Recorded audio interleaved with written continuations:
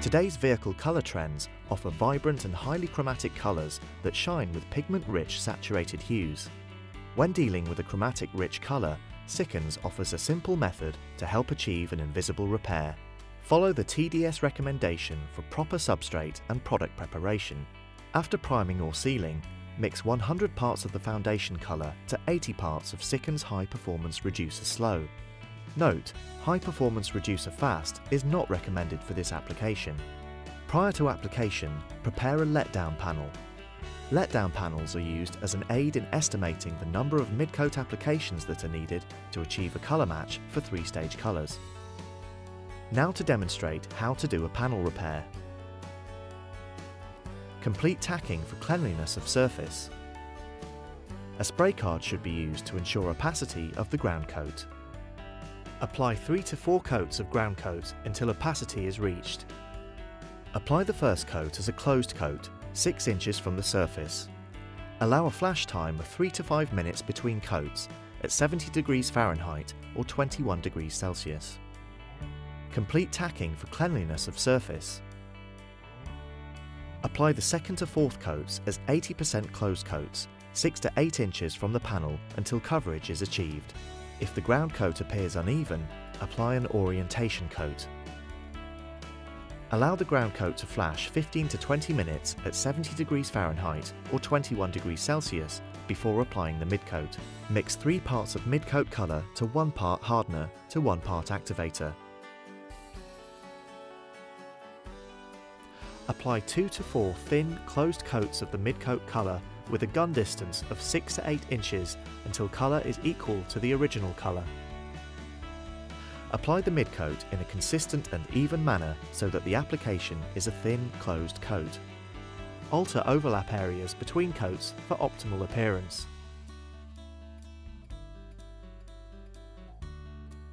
Allow the mid-coat to flash for 15 minutes at 140 degrees Fahrenheit or 60 degrees Celsius and allow to cool, or 20 to 30 minutes at 70 degrees Fahrenheit, 21 degrees Celsius before applying clear coat.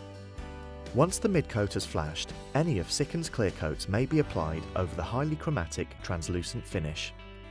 For optimised results when doing a panel repair, it's recommended you properly blend the adjacent panels. Now to demonstrate how to do a spot repair.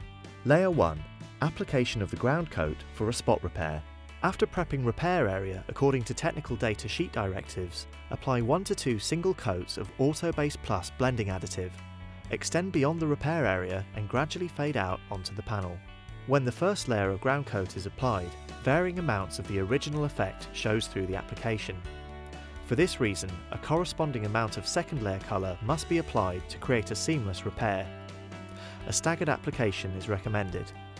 Spray medium coats of the foundation colour into the primed area and adjacent undamaged areas until coverage is achieved. Extend each coat slightly, making the final coat fade into the original finish.